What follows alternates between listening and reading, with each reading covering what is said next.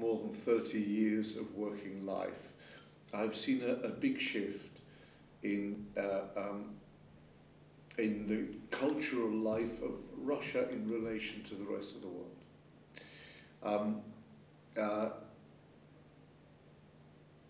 And I think the shift, and it's an important and necessary and valuable shift, is from protectionism, from the privileged insight of tradition, into understanding that, yes, Russian culture is special to Russia, but that people are universal. So whilst Boris Godunov is a great masterpiece with its very powerful roots in Russian culture and Russian tradition, it isn't only about Russia, any more than any great work of art can be so narrowly defined.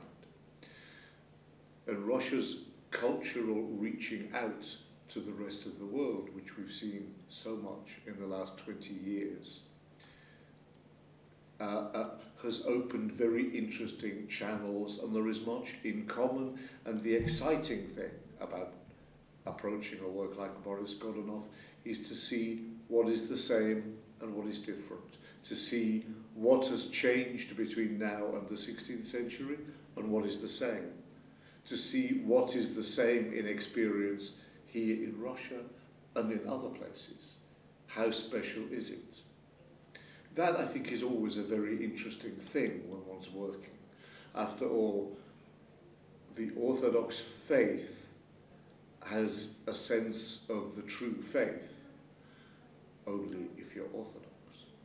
Yes, but practically the Orthodox faith plays apparently quite a strong part in Boris Godunov. The people are addressed as Orthodox faith. That is how the people are defined in the first scene and how they're spoken of, but they are manipulated as the Orthodox faith as well, politically. So we're already in a very interesting arena where the established church is being led by the state. History is incredibly subjective. History is a lie. It's based on the truth, but it's very, very much in the hands of whoever's telling it. So we see a historical figure via Karamzin's chronicles, through Pushkin's play, via Mussorgsky. We're miles away from a real historical character. We're in the realms of art, we're in the realms of invention, we're in the realms of theatre. We're not in the realms of telling the story, the historically accurate details. We're in the world of metaphor. Is that it's a great piece, and therefore one's dealing with greatness. That's a head start. That's already way ahead.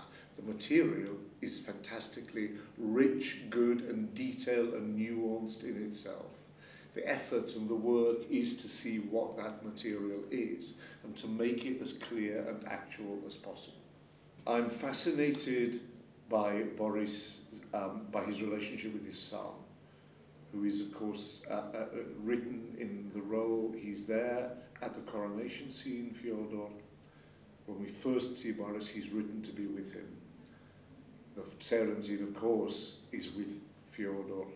He's with him at his death. He's with him in Vasily Blazheny. It's always with the son Fyodor. And like all men, it's not enough for him to have power. He must live on through his son. His drive to power makes him desperate, unhappy, and breaks him. But he wants to give that unhappiness to his son. That's a fascinating, rich, and very complicated human being, and a very interesting one to bring to life.